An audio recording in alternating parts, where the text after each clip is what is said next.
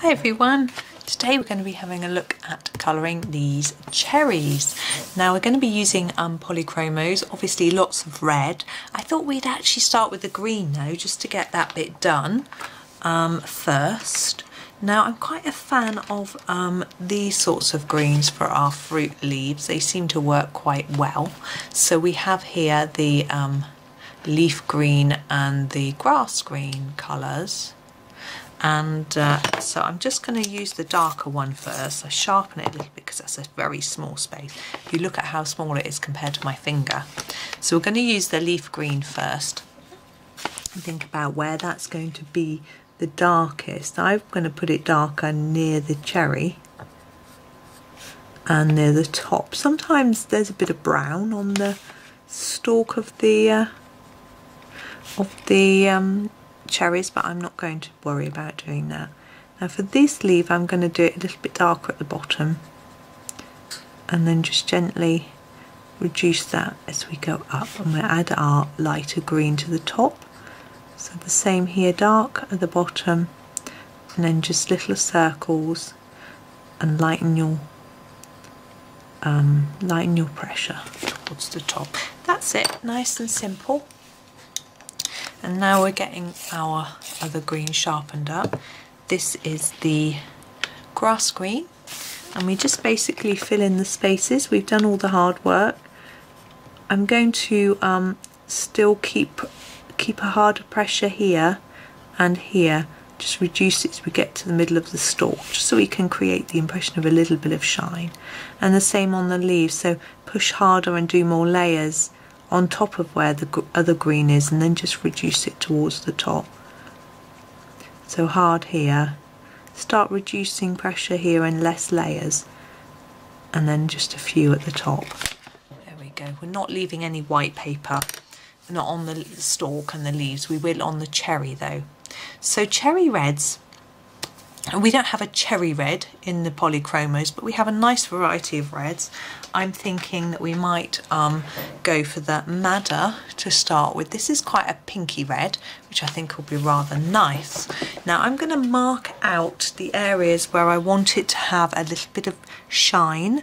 So what I'm going to do is add a light layer of colour to the cherry, but leave a gap where I want the white. I'm actually following a picture, so I'm using that as my guide. So that's where I want the white there, and I'm going to do it the same on this one. It's quite simple, just gently marking it out like that. Then we can start to add some deeper colour. Now it's going to be darker underneath where there's shadow here and in between them here. So start off by making that really intense, and then gradually lighten your layers up towards that white. Don't colour over that.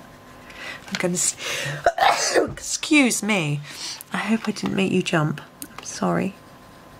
I'm going to do quite a dark layer up this edge as well, and then lighten that towards the centre too, as we go up towards that white. And it's going to be quite dark around the stalk, because usually where the stalk is, we have it dips into the fruit. I'm just going to make that area a little smaller, just because this is quite a small cherry. And now we're going to do the same on this one, so quite very dark along the bottom. Gradually reduce that, but still in between them, fairly dark. Just lighten it up towards the middle really, but we want to mark out this bit here again where the stalk is going to be pushed into the cherry and around, and again I'm going to make that white just a little bit smaller. Okay, now I'm going to take a darker red. I'm going to use this one, which is 217, which is the Middle Cadmium Red, to mark out the areas where I want it to be darker. So as I said, around here like that, and then underneath and the edges where I have essentially already made darker markings, just to really overstate that, I guess. And then we can come back in with the madder to graduate that more, because we've got a harsh line at the moment. Sorry, I've got a croaky voice. I have got a coffee. I will have one as soon as I've finished. I'll have a sip of coffee. But I'll get this done first, because there isn't much to go. So you can see what I'm doing. I'm just adding to the colour here and there till I'm happy. Just going to reduce that even more, just so it's just a minuscule bit, because it is a really small cherry, isn't it? Now the last little touch that I want to do is to grab my black and where these go in here, just going to tone in just a little tad of black, just to really make it look as if that's dipped in to the fruit there. And that's it. I'm not going to fiddle with that anymore. I'm quite happy with that. So there's our pair of cherries. So well, I hope you liked that video, and I hope you're going to have a go. I do hope that you have a go at some of these and then pop them on Instagram. And if you put hashtag Johanna Basford, I always look at all the pictures under hashtag Johanna Basford. I'll be able to see them and see what you've been up to. So please do that. But there we go. Thank you very much for watching, and happy colouring.